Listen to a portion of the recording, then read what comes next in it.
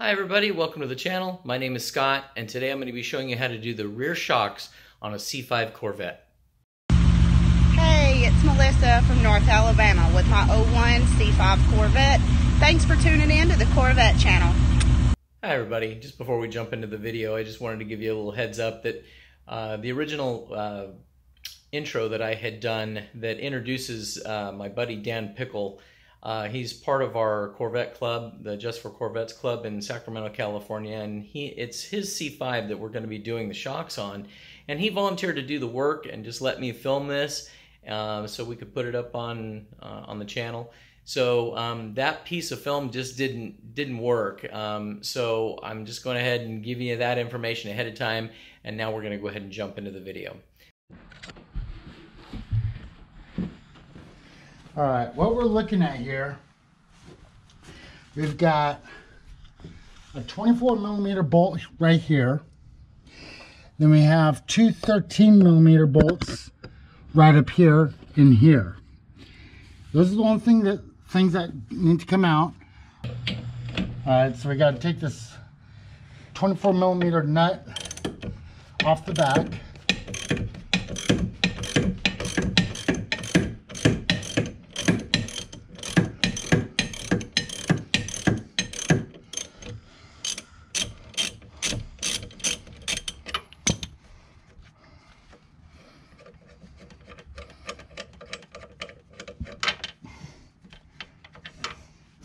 All right, now for the bolt, what we're going to do, if you have a bottle jack, that works, or you could use the floor jack.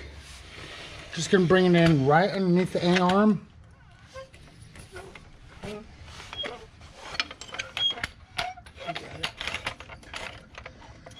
we go. And you're just bringing it up enough to relieve the tension off that bolt.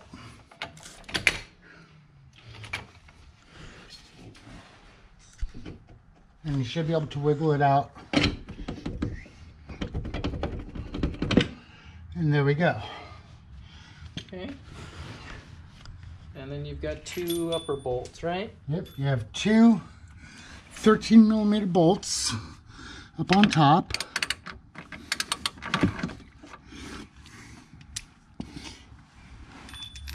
And to be quite honest, not a huge fan of universals, but this is one place where it does actually help a little bit.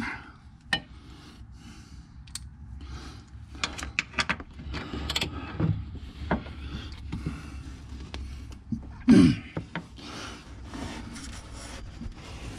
we go. And what you're doing is you're unbolting this plate, and then the whole shock assembly will come out.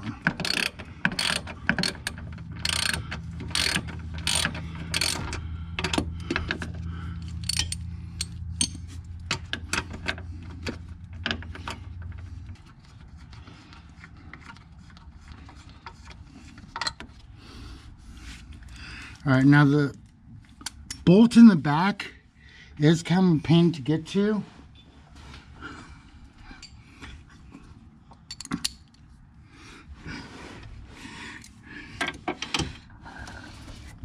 So you're using a long extension and a wobble at the end, right? Yeah.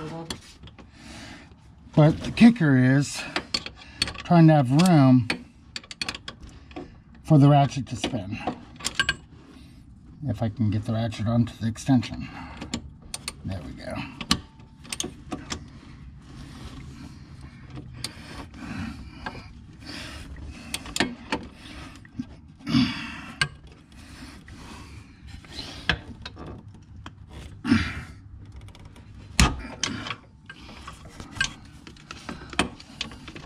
Obviously you guys want to be careful with this because it's a good way of taking the skin right off your knuckle. Yeah. Once it breaks free, then it's fairly easy.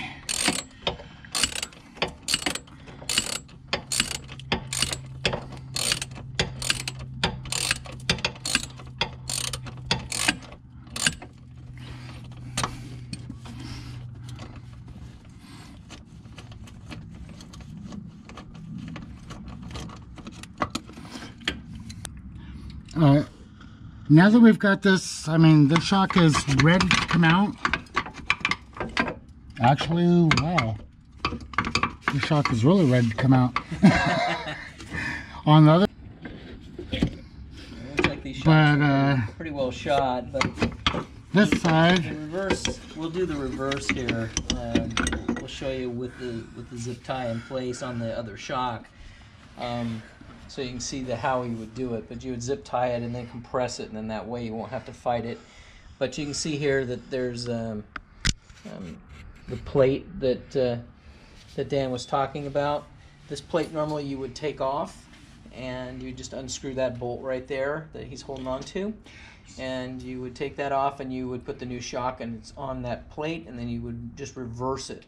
The shocks that he has was a brand new set of shocks from another C5 that they just hadn't gotten used, and so we were lucky enough to get those. So they already had the brackets on them, so we don't have to take those off on these. But literally, that's all you would do is take that nut loose and you know, keep all of the hardware and just reverse it back off. old shock that we just took off.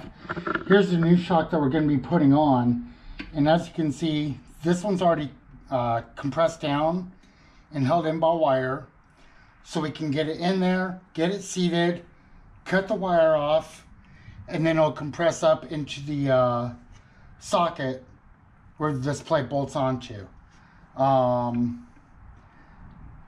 Like I said before, we got lucky on this one. This came right out, but typically what you do is you need to compress this and use either zip ties up here, down here, then use zip ties to compress it, or something like this, use wire to compress it. But we got lucky and this one's already compressed. We didn't have to do that to get this thing out. Alright, so we still have the jack under here. We're gonna have to pull the jack out anyways, so that we have room to get the shock in. We're gonna pull it out now.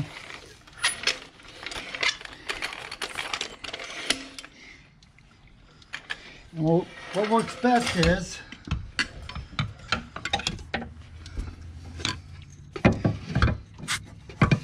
when you get the shock in place here, you're gonna sit there and put the bolt in now while there's no tension on the shock at all. And that way the bolt will just slide right in, no problem.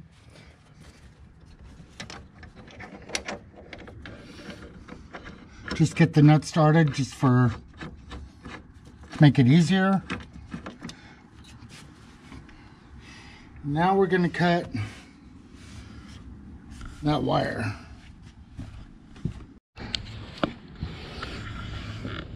Now, of course, one thing that you got to make sure of is if you're using wire or zip tie or whatever, you got to make sure that you get it completely out of here.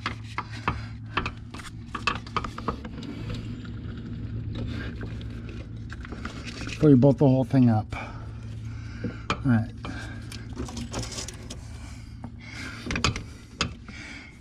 Alright, let's see. Now this side is sitting a little bit lower. It's not fully going into the spot for the plate, so we're just going to jack it up a little bit. So we can get those 13mm bolts in there. There we go. So if you guys have noticed that the best way of being able to do this is to be able to have two jacks. If you only have one jack, then you're gonna have to make darn sure that you've got some jack stands, which we do, but we're still utilizing two different jacks, one to hold the car and one to be able to maneuver the suspension around so we can take the pressure off of the bolts and get them lined up real easy. If you don't have it, it can be a real nightmare. You're dealing with the springs and you're trying to get the shock to align exactly the way you want it, and it isn't going to play nice. So having a jack to be able to manipulate things just makes it just so much nicer.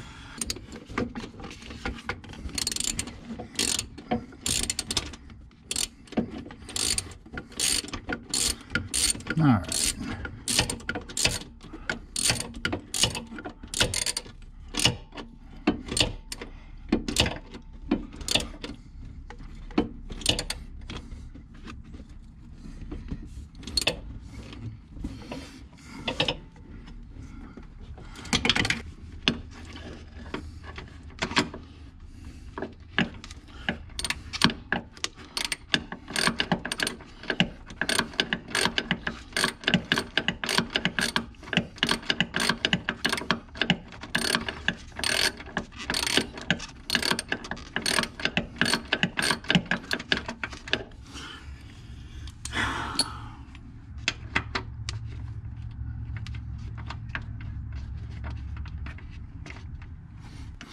Alright, and that's all in there. We have one more bolt to tighten up.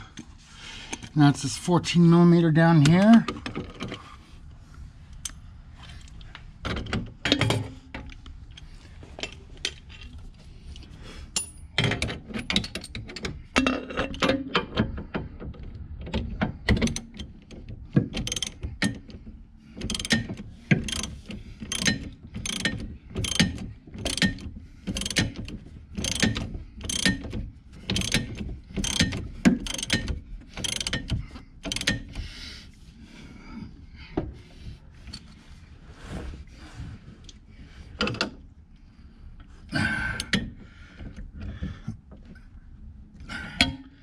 Alrighty. Open this jack. And ready to put the tire back on and we're good to go. Hopefully you found this video helpful, and if so, go ahead and hit that subscribe button and hit that little bell so you'll be notified of our next uploads. Thanks for watching, and you have a great night.